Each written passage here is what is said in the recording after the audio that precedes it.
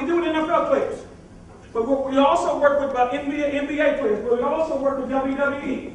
So we've sort of been around a little bit. We're going to share some things with you today.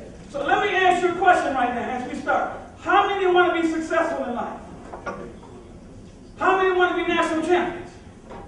How many would like to make it to the NFL?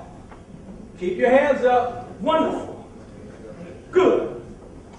Because see, I want to check out your energy. You know, one thing I found out, if you want to make it to the top level, you got to always become what? Do more. So what I want you to do, everyone stand up. I'm checking out your energy. Checking out what kind of energy you get. I'm going to play a song. And if anybody's like not involved, that's like you're not wanting to be a player.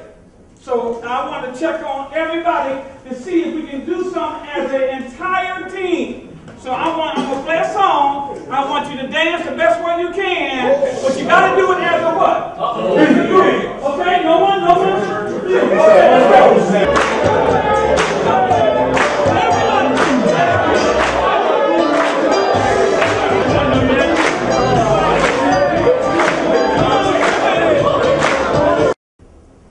That's what this whole session is about, is increase your pleasure and reduce pain that might be coming. Because right now, crises will find you.